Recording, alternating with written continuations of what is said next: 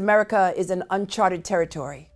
We are angrier and more deeply divided than we've ever been at any point in our history since the Civil War.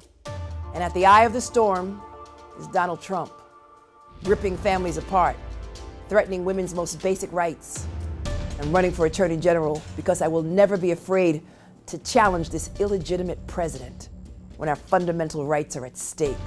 From the Muslim ban, to efforts to deport immigrants, to denying transgender students the ability to choose whatever bathroom they want, rolling back regulations to protect our planet, colluding with foreign powers, putting profits over people, and dividing us in ways we haven't seen in generations, corruption in Albany, environmental hazards in Buffalo, and a criminal justice system, unfortunately, which has criminalized too many black and brown people.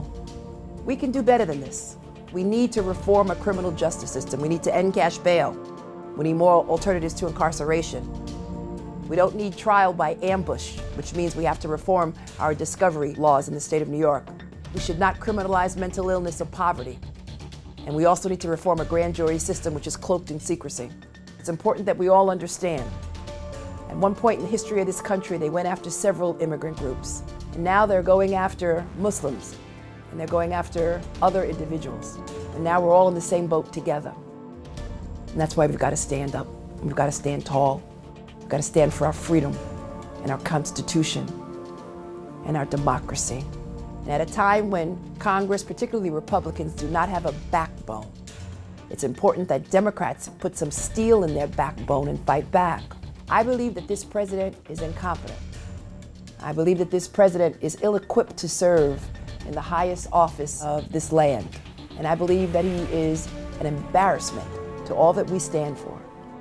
He should be charged with obstructing justice. I believe that the President of these United States can be indicted for criminal offenses.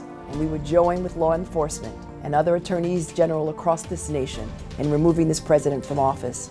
In addition to that, the office of Attorney General will continue to follow the money because we believe that he's engaged in a pattern and practice of money laundering the money from foreign governments here in New York State, and particularly related to his real estate holdings. It's important that everyone understand that the days of Donald Trump are coming to an end, but we can only do it if all of you exercise the most fundamental right, a right which is basic to democracy, and that is the right to vote. With the country at war with itself, you may be wondering what you could possibly do to change it. The answer is simple: everything. And it starts with electing an Attorney General who will never back down when Trump or anyone else threatens our rights.